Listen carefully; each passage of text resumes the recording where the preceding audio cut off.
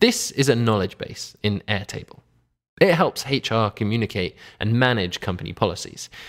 HR loves using this Airtable base to add and moderate policies, but employees don't find it that easy to read.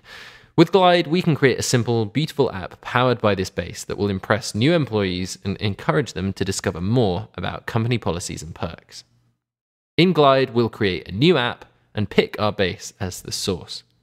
This base has only one table, so our app only shows one screen with all the records from that table.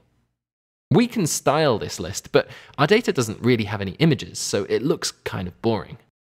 So let's add a new attachment field in Airtable and call it image.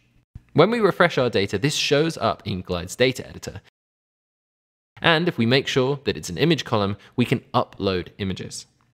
We can also pick royalty-free images from Unsplash.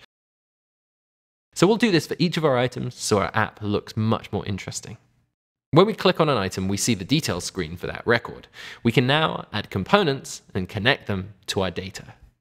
We'll add a title component that shows the name and image.